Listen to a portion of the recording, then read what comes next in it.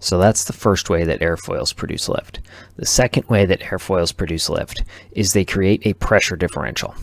So like we said, generally the upper surface of the wing is rounded and the lower surface is flatter.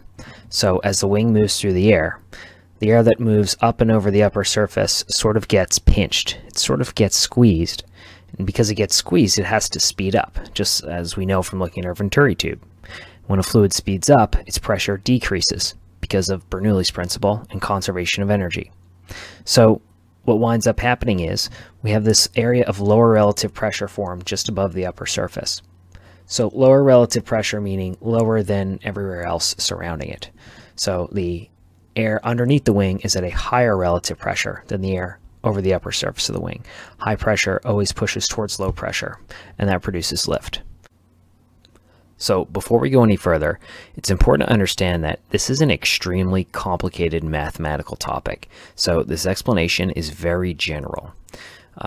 The only way to completely explain this is to demonstrate it with equations, is to demonstrate it mathematically.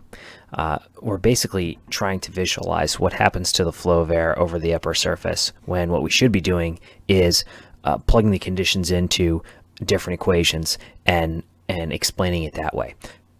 This is just a topic that's best explained using numbers instead of words, but that's okay because we don't have to get that deep into it.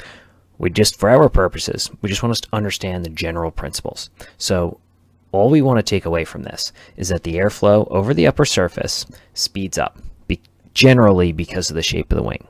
Because it speeds up, its pressure decreases. So we create an area of lower relative pressure above the wing.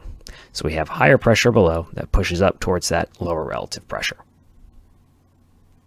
One of the really cool things is under the right conditions, we can actually see this area of low pressure being formed over the upper surface of the wing.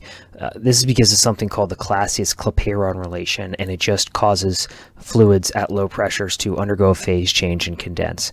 But we can actually see this happening in real life, which is pretty cool. You don't have to know this. It's just interesting to actually see it happening.